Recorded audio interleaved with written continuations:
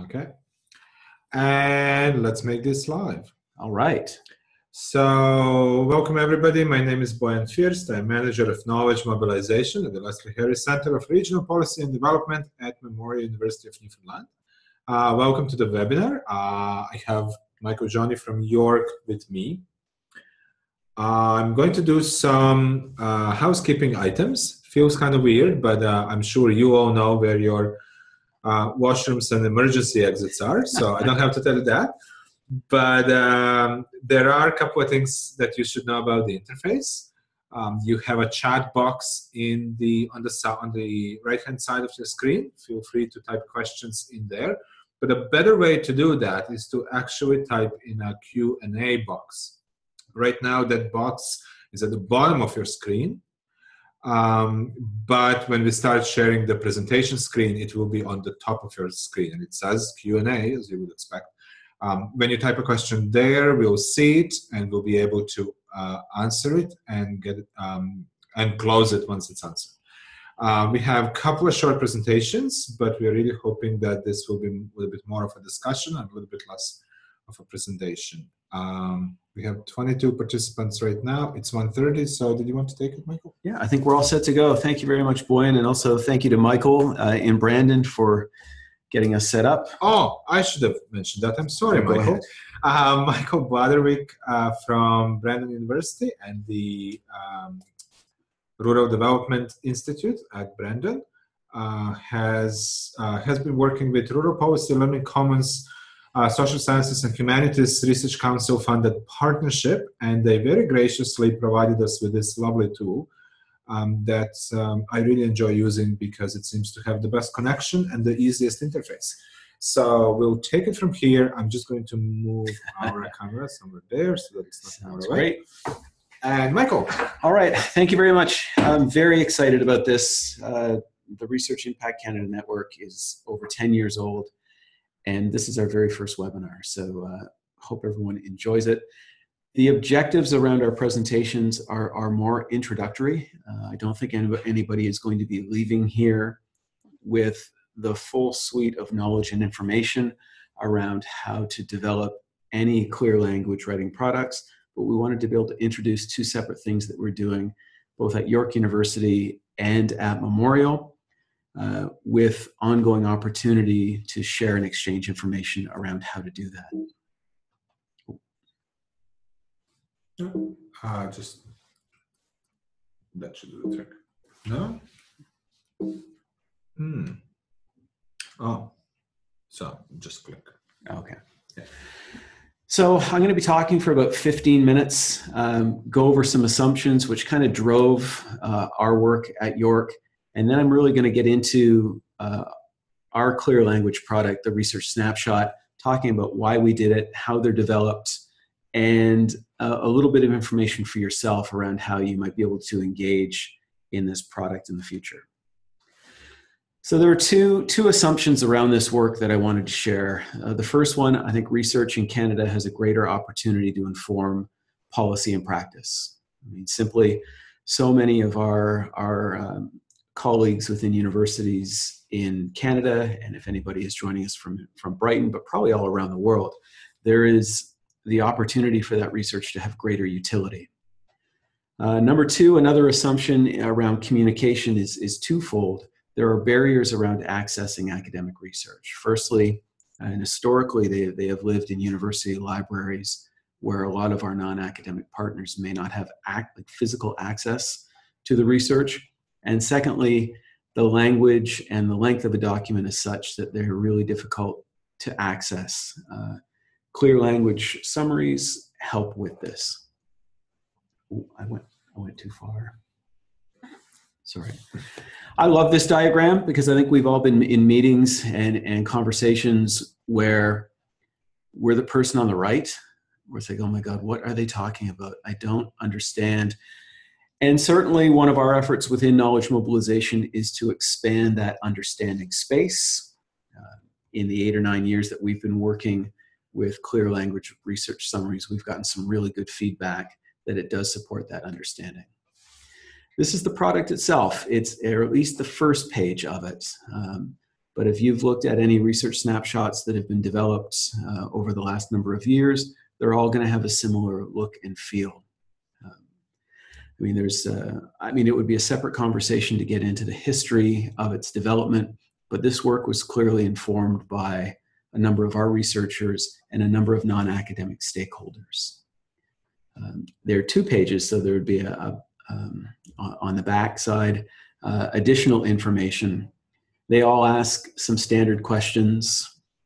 We've also published around the development of this work, and there is a link which folks can access to pull up a paper that speaks to the development of this resource in a lot more detail.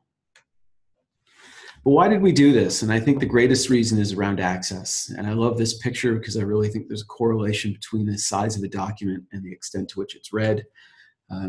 Academic journal articles can range from like 8 to 30, 40 pages or more. And I think the bigger the document is, the more challenging it is for folks to access it. And what we do, we take the integrity of a journal article or a conference paper and distill it into a 2-page summary. Understanding we haven't invented a darn thing. There are many of these that are out there, but we've created one that works really well for our network, for our researchers, and a lot of our external stakeholders. So how are they developed? I mean, the one question we get is like, whoa, my goodness, how do you get your researchers to write these? Well, we don't. As part of a service unit, we train students and pay them to do this kind of work. What we will ask from our researchers is that they forward papers along to us, and we have students write them. The students are trained. We bring in an adult educator to provide some dedicated training, and he goes through a complex 6-step process.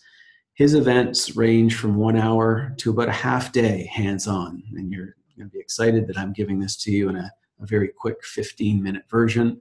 But he's packaged a lot of the training under a broad right for the reader framework, which I think is a great way to look at the purpose of our research snapshot development, because they are well intended for the users to whom we develop them. They're geared toward the general public, but we let our researchers know that they can market them to other researchers, as well as other stakeholders like government and organizations. They're like a calling card. They give people an opportunity to learn about the researcher and something that they do that might be important to them. The snapshots follow, as I mentioned earlier, a consistent template and format that goes through a series of headings. All told, they're about 500 words or so, with the so what piece, the what do you need to know. Because I've had folks come up to me, it's like, I don't have time to read the 2-pager. What's the essence of this? And we have a shaded text box that provides that kind of overview. So in closing for myself, how can you engage with this? And I'm speaking predominantly to my colleagues within the Research Impact Canada network. York has actually trademarked a research snapshot, and along with our member institutions, you have full access toward the development and marketing of this tool.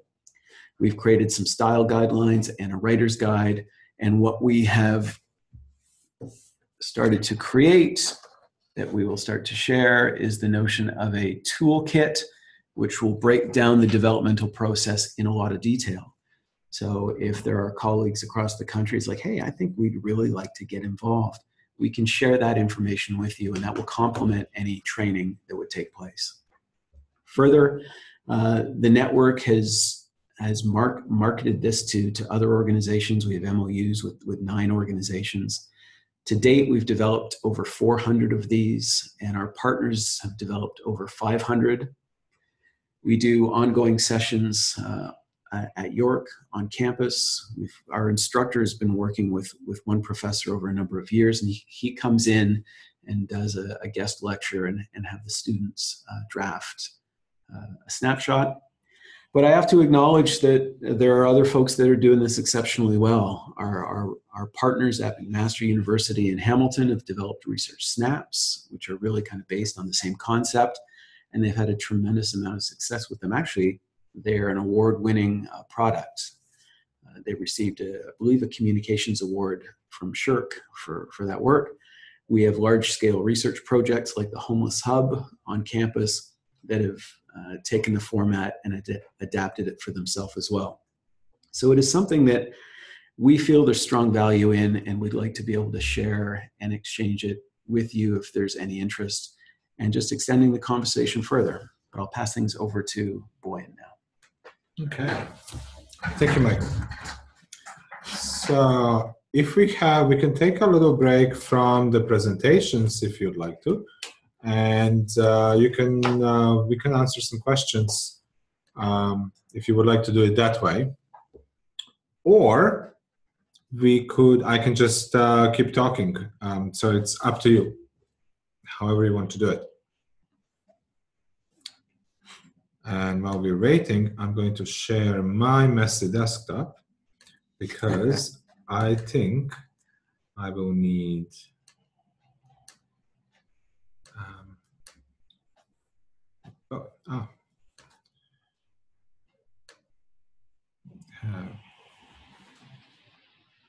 okay, let's keep talking then. So I'm going to talk a little bit about Lisa has a great question. How do you track uptake and use of the research snapshots? Lisa, this became a lot easier for us to do when we embedded the dissemination through a social media strategy. What we did very quickly is tweet out a research snapshot every day. And also, given the fact that these were all consolidated within a database, we were able to track some rudimentary analytics around the number of views and such. And I know that within that paper I discussed, there was about a 270% increase in Twitter traffic and web hits where they were all. So and that's the numbers. From a qualitative standpoint, to be quite honest, we haven't done a fulsome evaluation around this. But working with a number of partners, and we get together with them every year, I had asked them if they wanted to collectively do an evaluation around this work. And they're reflecting on it now. We're not at a stage in our collective development where I think they're comfortable moving forward. And we simply might have to do this at York on our own. But thank you. Okay. Alrighty. If there are we have one more. This is really nice. Let's see. How has Snapshot been received within the internal academic community? It's been really well received for two reasons, Marcelo. I think the fact that it is a fairly easy service for our researchers. It's a pretty light touch. All they really need to do is forward us one of their recent journal articles that has some kind of interface with policy or practice, even if it's sort of recommendations, and we provide them a finished product. They have full ownership and they can sign off on it. So they appreciate it from a service standpoint, but I also know that we've got researchers who have appreciated having something that they can take with them. That calling card model has been really strong, where they can go to a conference, they can meet with peers, they can share it with community organizations. So it's been really positive. We have a couple more questions. How do you engage government agencies who might not use social media? The government agencies, and that point, Wayne, came about when we did our initial development. So the social media strategy is only one component of it. We use these when we have collaborative events with government and with community. We'll print off a series of snapshots and share them with them. If they're coming to an event around affordable housing, there could be anywhere from 2 to 6 snapshots that would be made available for them. But we let our researchers know too that they're an important part of this process and that they can help share and exchange that information that way. And we have a question from Krista. Hi, Krista. The existing format is a PDF. What other formats have you considered? And maybe we can both answer this. I know in our experience, we've had a number of different projects who have made them more dynamic. The snapshot has become like using Web 2.0 tools. They'll embed graphics, they'll embed video links. It becomes a more dynamic way to engage and interact. The PDF format is fairly static, yet still has some value. And remember, we used the format to develop large posters, small posters for the Share Congress. Yep. Yeah, we've used them in all sorts of different ways. Another question from Lisa around assessing the skills development of students working on the snapshots. And Lisa, that probably aligns with our overall evaluation efforts, which is anecdotal. I mean, I will certainly connect with the instructor and with the students to get a bit of a feedback loop. But it's also the kind of thing over time where I'd want to go back to students and get a sense of, like, we've had students that have moved on from our office and cited the kind of work they've done in clear language communications being very central to their career development. Okay. We have Isabella asking if there have been any concerns from journal publishers regarding this tool and potentially impeding publication of manuscripts. Now, this is a test of my memory, Isabella. I don't believe there's been anything explicit. We haven't had any sort of formal pushback. We have had researchers ask if we hold off around adding it to the database until their publication goes live. And in some cases, we've been holding on to it for a number of months. But the one thing that we put on each snapshot is a Creative Commons licensing, where it's sort of a non-derivative, where it's like, take it, share it, but just attribute it.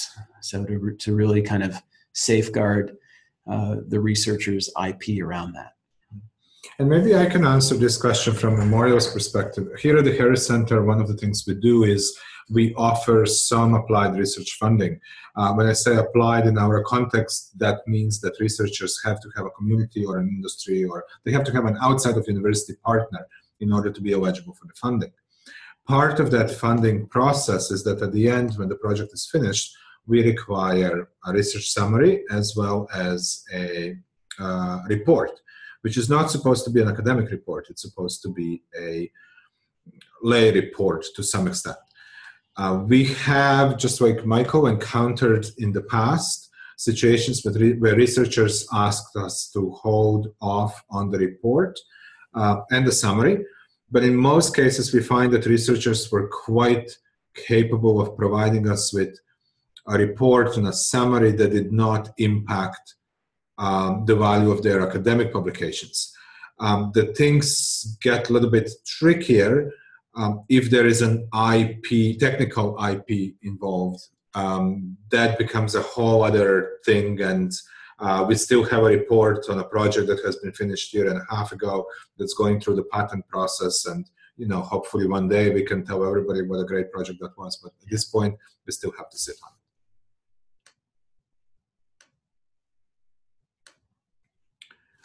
And we have, I think, one more in the chat. Oh, thanks. You're more than welcome. Oh, one more question. Oh, perfect. Alrighty. I'll give you. Oh, it really doesn't like going back. All right, let's try this again.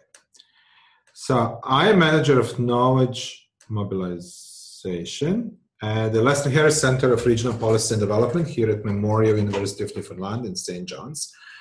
And our center is sort of an outreach arm for the university. We work with every faculty and school at the university.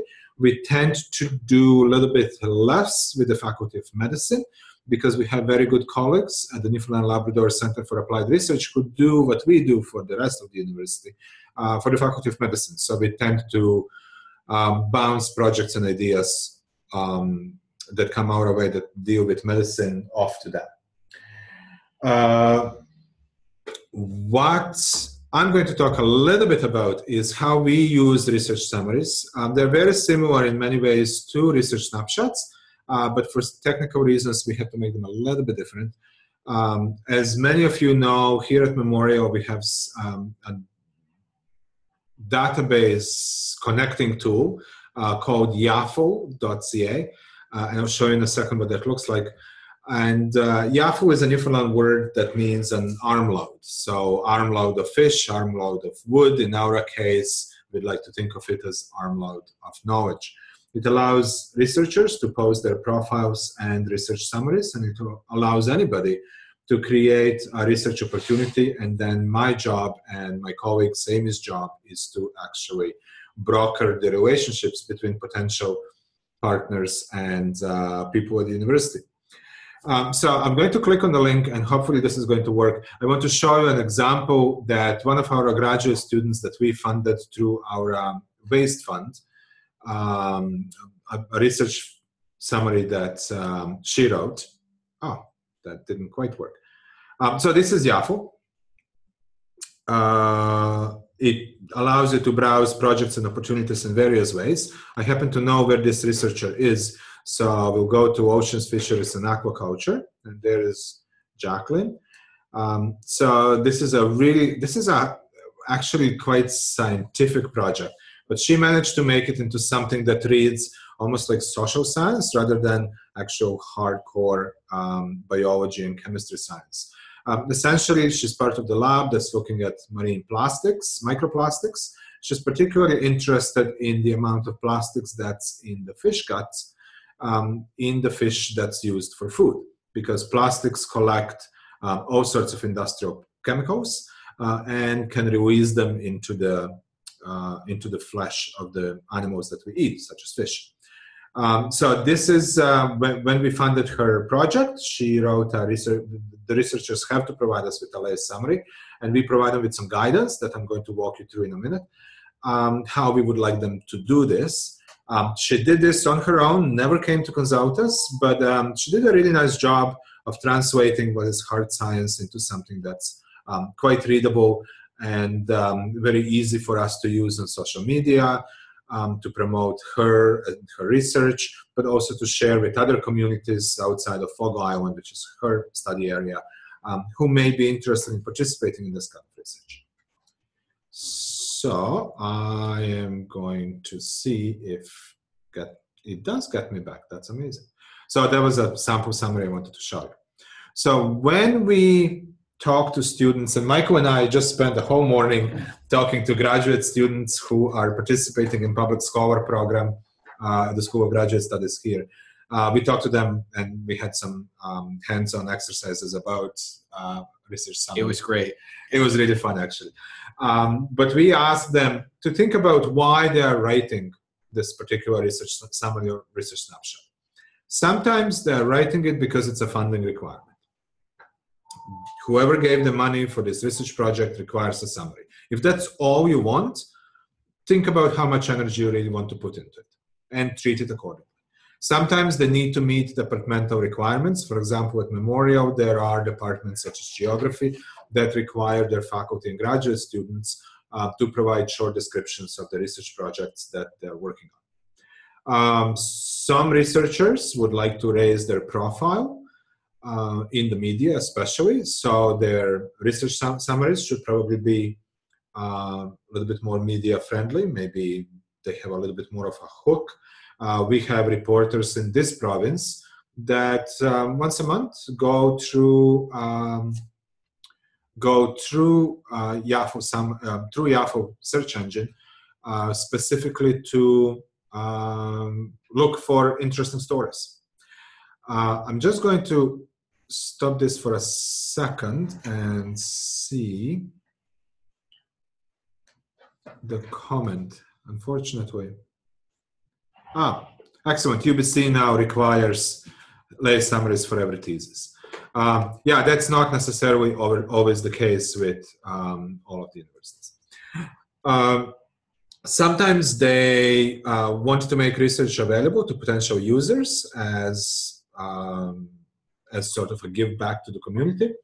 And sometimes they're creating research summaries because they would, sorry, because they would like to find community and industry partners in order to expand the project they're working on. And I can talk about that brokering role that we play here at the Harrison. The other question we ask researchers and students to consider is, who are you writing this for? Not just why, but who exactly are you writing this for? If you are writing your research summary for knowledge brokers, such as my colleague Amy Jones here in the office and me, we get to see every research summary that comes through YAFO, and we get to see every opportunity that comes through YAFO. If your research summary is clear, concise, well-written, and brings all the salient points forward, when I have somebody who is looking for a researcher to help them address a need in their community, I am more likely to use you as a potential researcher if I understand the kind of work you do. Our communications advisors here at Memorial University always look at YAFO and always look at research summaries in order to be able to promote their departments and faculties and the research that's going on there. As I said, media uses research summaries to fish for good stories.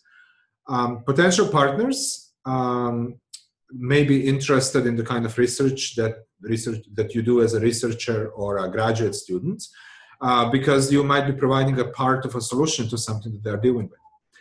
And one unintended consequence of YAFO has been that potential graduate students would go through YAFO, look at faculty profiles and projects and project summaries, and contact them in order to find a supervisor and potentially become a graduate student here at Memorial. We have, in the second version of YAFO that I just showed you briefly, we actually made that explicit. So when you go to that menu, you say, where you go, where it says, I want to, you can say, I want to find a supervisor.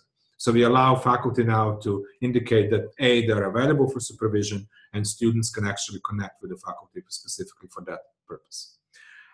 The other reason why you would do a research summary is because you want your colleagues to know what it is that you're doing. We tend to tell researchers that YAFO is not necessarily the best place to do that.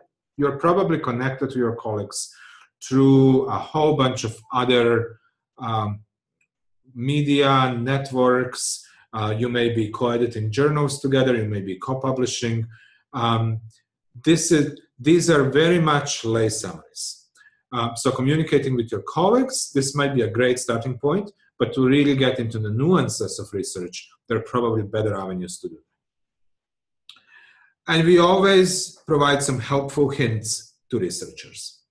The one that we found the most useful is we tell them not to defend their research. By the time when a potential graduate student, media, community partners, industry partners, when they look at your research summary of your research, they already trust researcher that they've done everything the way it's supposed to be done.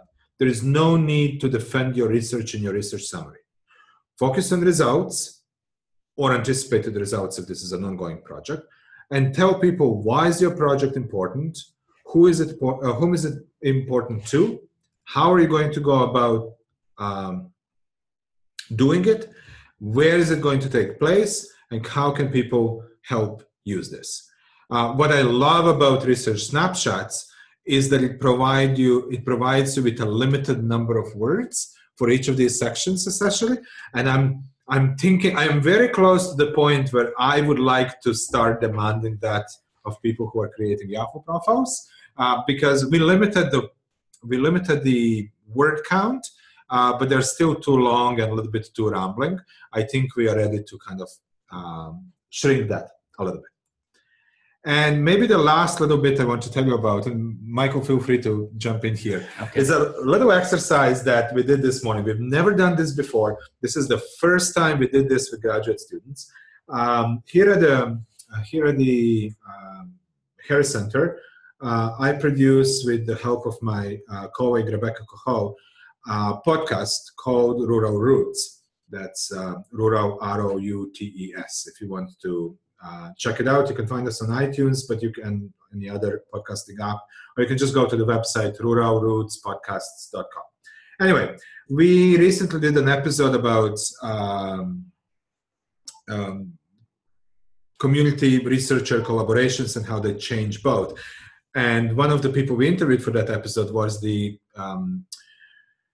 Chief Executive Officer of Municipalities Newfoundland and Labrador, the municipal association here in the province.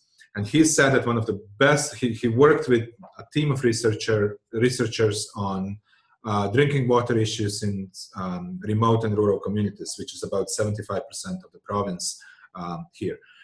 And he said one of the best things that ever happened during that 2-year research project was that somewhere midway, the researchers were able to give them 5 things that they could do as a small municipality right away to improve their water quality. And then after that, they built certain policy papers and positions and advocacy papers that all came out of this research. But to be able to say to municipalities who work with the research team, hey, you've been working with these guys for 8 months. Here is 5 things that you can do as a result of this research that will improve your water quality was invaluable.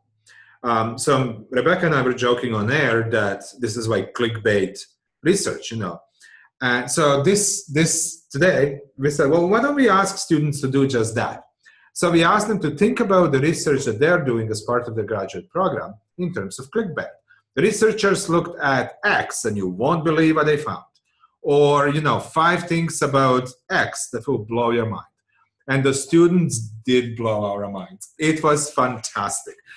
We had a researcher who is studying how people construct alibis in order to present themselves in the court after a criminal offense happened. So he came up with, want to get away with murder? Here is 5 things your alibi needs to have. We had a researcher who was doing very technical biology research on a particular enzyme, but that lives in lamprey fish. But she was able to construct this incredible story of, ugly fish that holds a secret you wouldn't believe. And she told us a whole story it was so good. I could have put that on air that moment. Oh, it was incredibly compelling.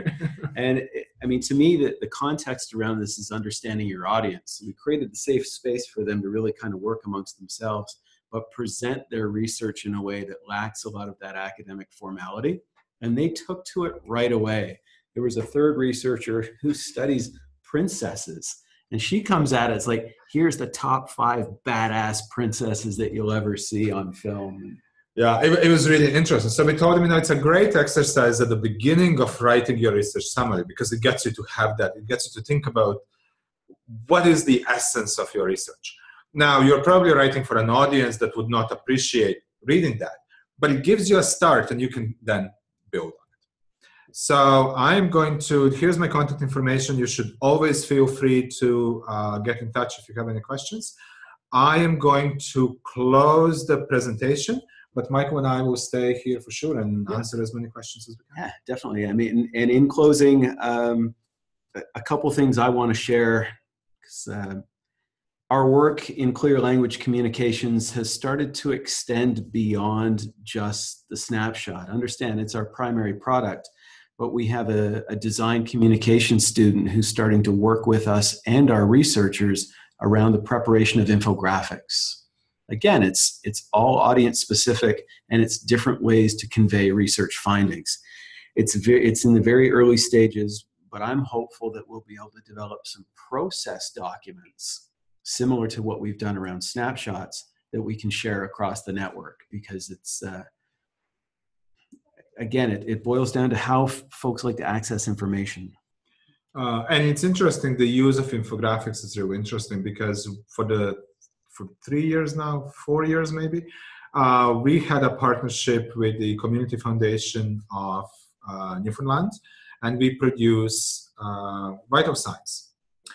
Vital Signs are a statistical annual showing the certain aspects of Newfoundland and Labrador through statistics and infographics. And it's essentially, these are all researchers working at Memorial University. I'm going to paste a link directly to the PDF of this year's Vital Signs. And we use designers and writers to help translate that into very visual summaries of the research. And I'll be curious to know in the future whether or not any of our colleagues across the Research Impact Canada network are involved in this within Canada. I mean, the Community Foundations Canada, they really drive and initiate this process. We've worked closely in York Region, just north of Toronto, and the Community Foundation there was fledgling for quite a while. It was almost half-time. I believe it's closed now. But we supported one of the releases a number of years ago, but they simply didn't have the capacity to sustain it. If there are others who are involved in this effort, that might be a worthwhile conversation as well, because having looked through the one that the Harris Center and Bojan's office here helped support, they've done some fantastic work. I mean, engaging with researchers across campus, but really, and in the spirit of this webinar, how to convey data and information and research findings in a clear and concise way.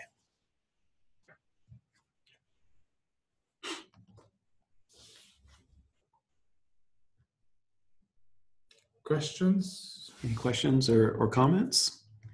And while folks are typing away, I'll put in a little plug for the Research Impact Canada Network. This is our first webinar. As mentioned, we are going to be rolling out other webinars in 2018. The Professional Development Committee is going to be meeting hopefully before the end of the calendar year. And we'll have an opportunity to kind of roll out some future webinars, and we'll try to attach dates with them. But safe to say, we'll do our best to make everyone who's connected today aware of these moving forward.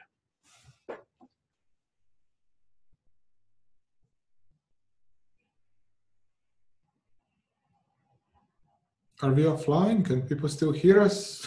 Yeah. Oh, there's a question.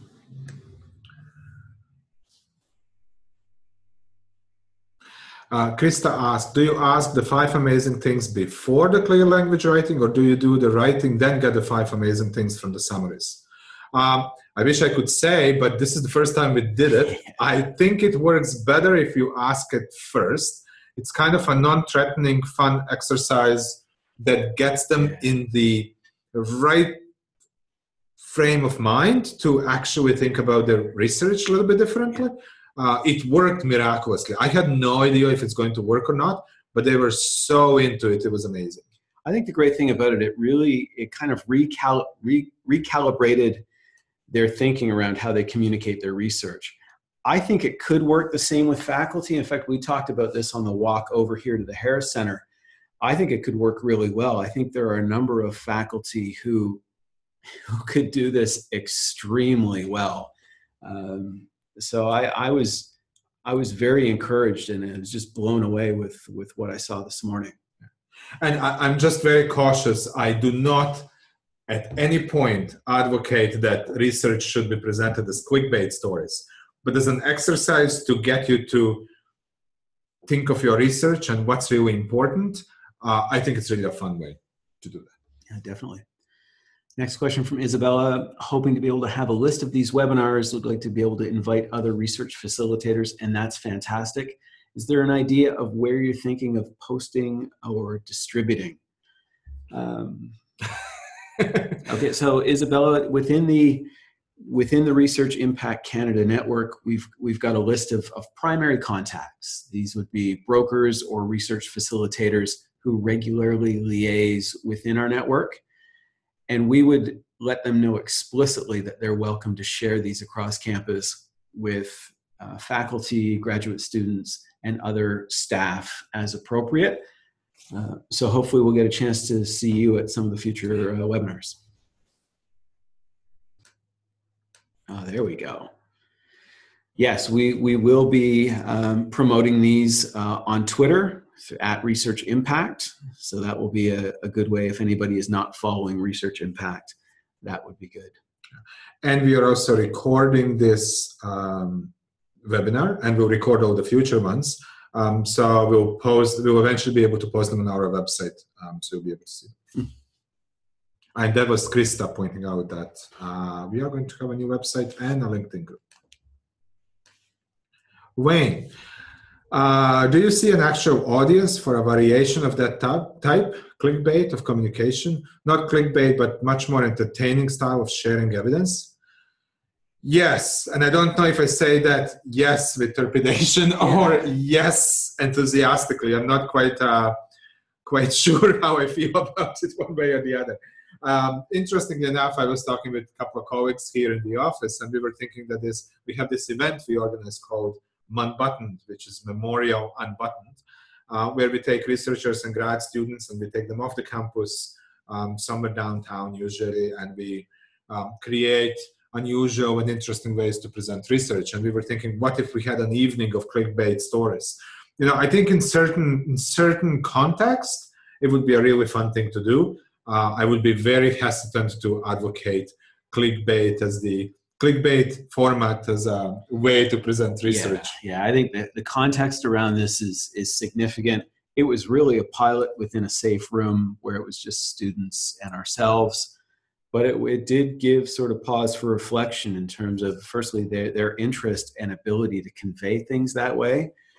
And if appropriate, depending on the audience, especially if it's really just education and awareness versus that significant and substantive policy change, because there's a light nature to it. And Wayne, I think you're right. I think it does speak to the changing nature of how we consume content. And I can totally see it working on social media, as long as I think we would have to be very responsible as research communicators and knowledge mobilizers to make sure that, that clickbait links to really valuable, deep content and doesn't become yet another cat video. Yes. So we had a question about where can people get training in clear language writing? And there are many answers around that. Like I mentioned briefly, we work with an adult educator who's developed some expertise in this. He's delivered a number of sessions for us at York University and with a number of our stakeholders. There is a fee for service component to that. However, through our collaboration, we have access to the baseline training information, and we could certainly share that. So, like a lot of things, there's a Cadillac version to this. I mean, the most substantive session he's done is close to 3/4 day hands-on within an organization to a 45-minute lunch and learn where you write a little 50-word what you need to know. And we can offer everything in between. This is certainly something that the Professional Development Committee within Research Impact Canada is going to start to explore. I think not only around training in this, but maybe some of the other things that we roll out in terms of where can people go for more information. So safe to say that we can provide more substantive information in the future, but if people are looking for something in the short term, they're welcome to contact me. And I believe that my contact information was at the end of my presentation. Okay.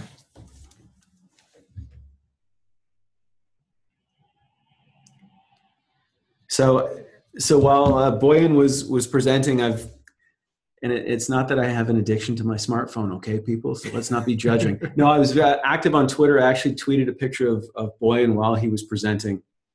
I did that. And I want to acknowledge there have been a fairly large number of folks who have been participating today that have been tweeting about this session. So thank you very much. I know that across the Research Impact Canada network, there are a number of us who are quite active on Twitter. And it's a great way to share and exchange and promote the work we're doing. So for those that have been tweeting and showing support, thank you very much. Yes, thank you very much. And I just saw a previous question about how is it. Anik asks, is it possible to get our PowerPoint presentation to share them? Sure, no problem. Yeah. Not sure how we make them widely available, but we probably have all of your emails if you registered. These are small presentations. We can probably just. Yeah, exactly. I can.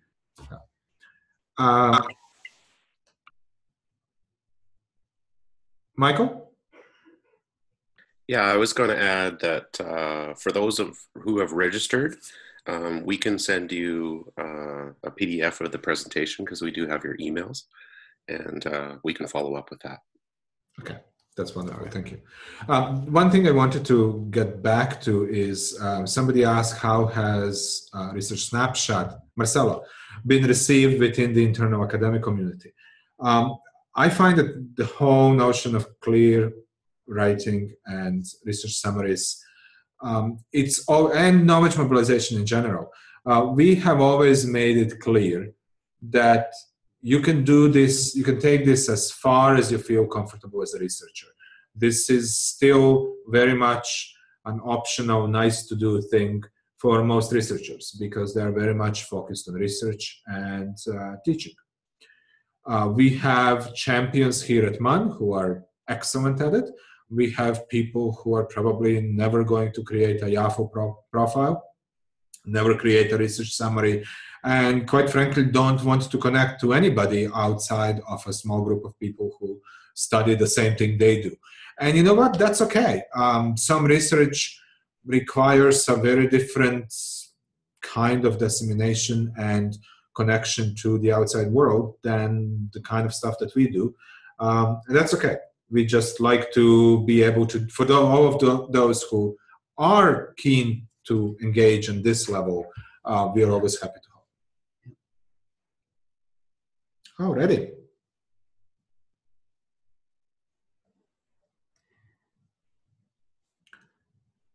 Matthew, Yahoo seems like a shop window to connect researchers and stakeholders.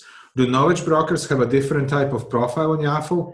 Yes. I am not showing you my profile when I log in because it's kind of scary. There is all sorts of dashboards, and I can actually match people through Yahoo, and I get to see a whole bunch of additional information. So yes, it looks a little bit different for me than it would for a regular user. Well, and I'll take it a step further because I've had a chance to work closely with Bojan over a number of years, especially in the early days when Yahoo was being developed.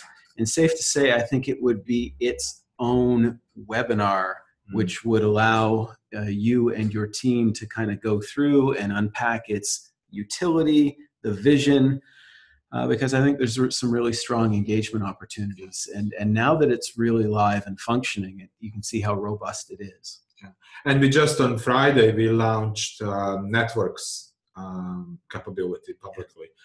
So now you can create networks of researchers. That essentially came out of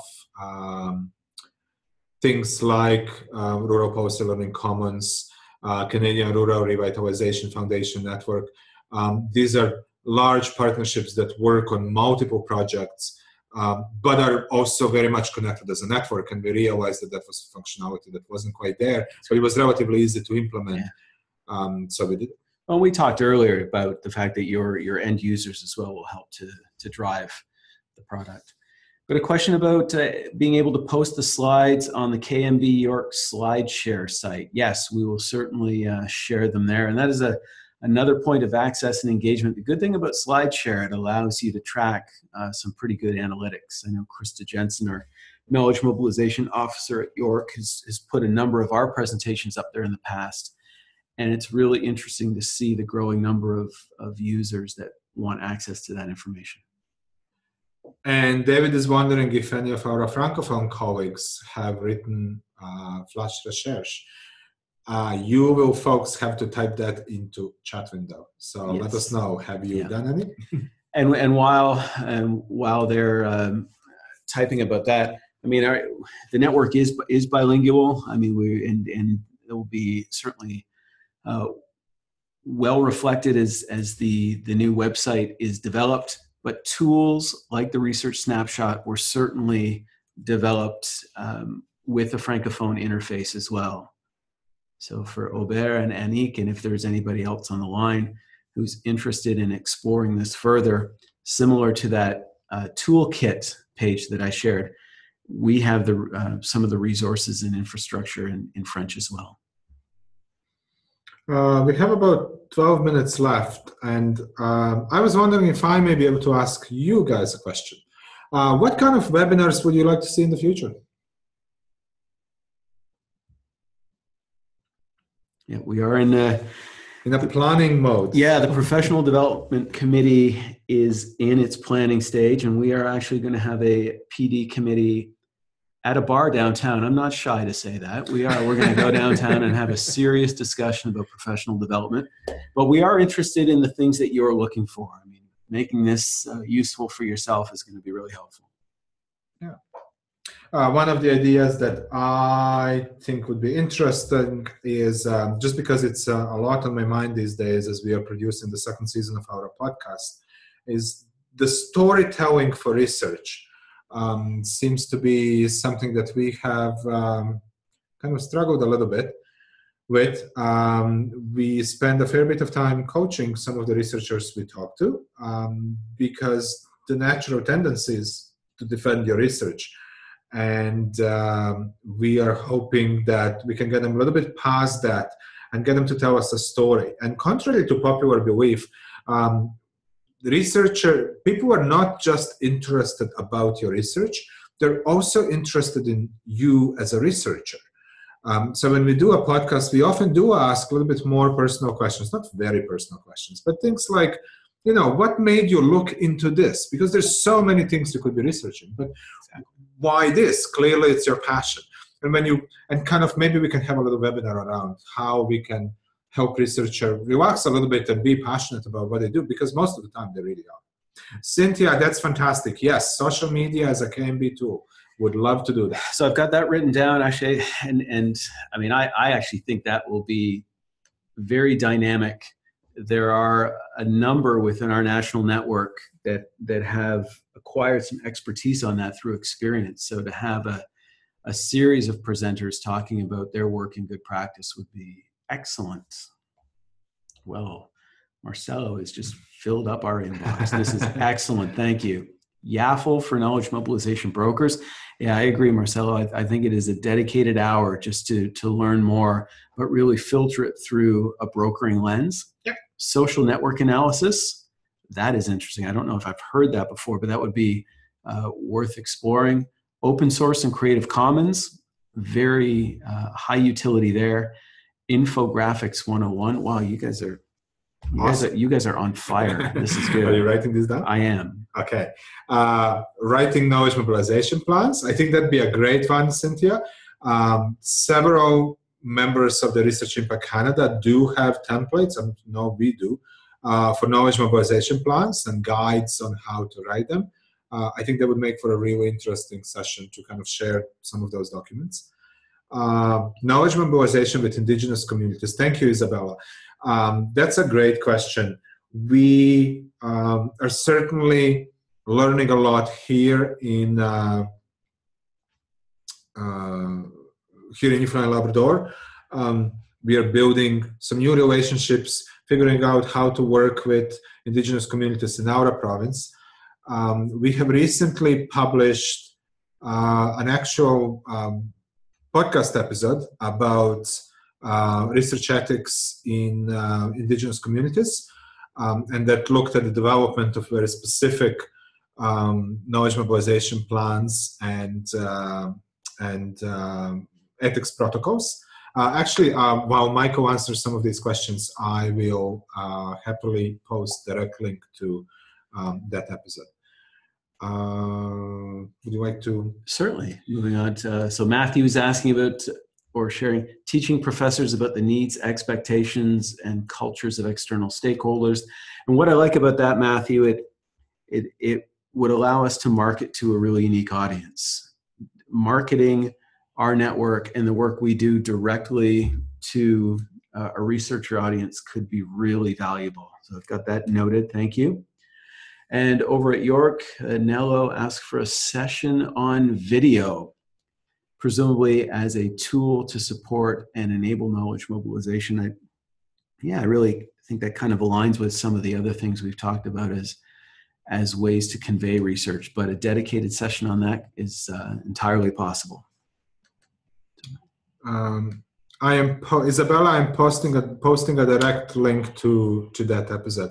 There's also a short video that Rebecca Coho, who hosts and produces with me, produced as part of her job as a communications person for Office of Public Engagement, when that project won President's Award for Public Engagement. I mean, going back to Matthew's comment, I think it would be entirely possible for us to engage some of these external stakeholders that you're speaking with that are familiar with our work and the processes in which we do this to share their experience. I mean, it would be easy for people like Bojan and I and probably others on the other side of the microphone that have experience, but getting that voice in and kind of letting us know that, all right, here's what works for us. Here's what we need. Maybe to be quite blunt, here's what you do well, and here's more that we could learn from you. I like that. And I'm sorry to be so blunt promoting rural roots here, but this episode might also be of interest to you, Matthew, because it deals specifically with a relationship between researchers and small communities. So it's not necessarily industry, but it's communities and municipal governments. Well, and I think for all of us out there, I mean, Research Impact Canada operates as a community of practice. We want to be able to create mechanisms that we can really effectively share information easily. I mean, I've been really impressed with today, the quality and the quantity of the questions and the exchange. We're really going to look at exploring ways that we can keep this energy beyond something like today, because we all are part of the knowledge mobilization ecosystem and have important contributions to make. Yeah. You are certainly welcome, Matthew. And I think the system will kick us off in 5 minutes, right, Michael? Maybe. So if we can probably take another question or two, but if suddenly the screen goes dark, it's because the system closed. And of course, all those that have registered with your emails, we'll give you information, Bojan's and Michael's emails, so that if there's any other questions that you think about in the next couple days, after some reflection, we'll give you that ability to contact them further. Absolutely. Terrific. Well, regardless of whether or not there's another question coming in, I want to thank everybody for your time. It's been really enjoyable to connect up with you all across the country and over in the UK. Thanks, Bojan, for hosting, and we're looking forward to doing more of these. Yeah. Thank you, everybody, for being here. This was really fun. I'm always skeptical, how is this going to work? And then it always works way better than I expected. Thanks, Bonnie. You're more than welcome, Bonnie. And I'm glad your KM and the AM in Saskatchewan went well. Thank you, Lisa.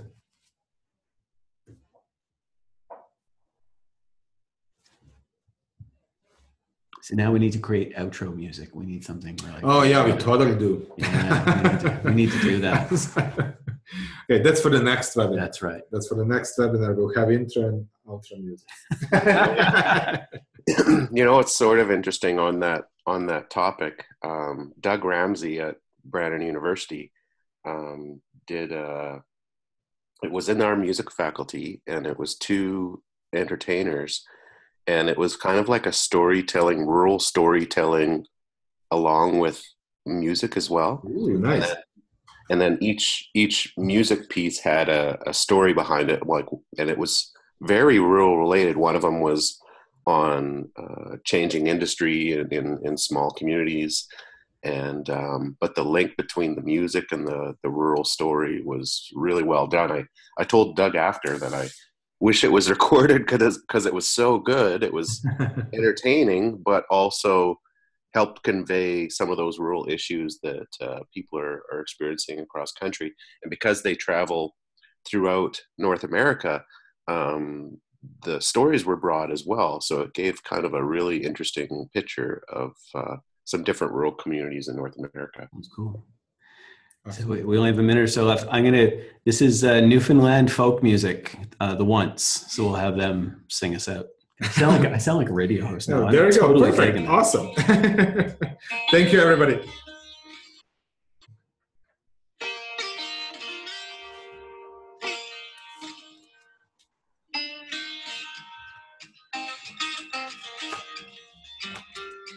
The hands on the clock keep turning around.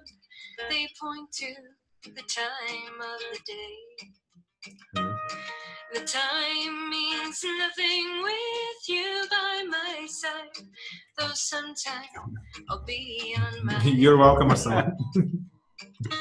down